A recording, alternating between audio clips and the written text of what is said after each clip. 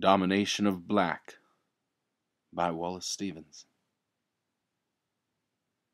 At night, by the fire, the colors of the bushes and of the fallen leaves, repeating themselves, turned in the room, like the leaves themselves turning in the wind. Yes, but the color of the heavy hemlocks came striding, and I remembered the cry of the peacocks.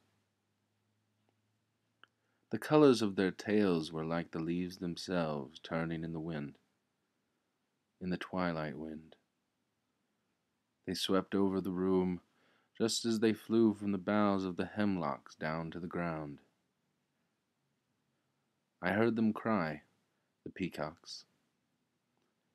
Was it a cry against the twilight, or against the leaves themselves turning in the wind, turning as the flames turned in the fire, turning as the tails of the peacocks turned in the loud fire, loud as the hemlocks full of the cry of the peacocks?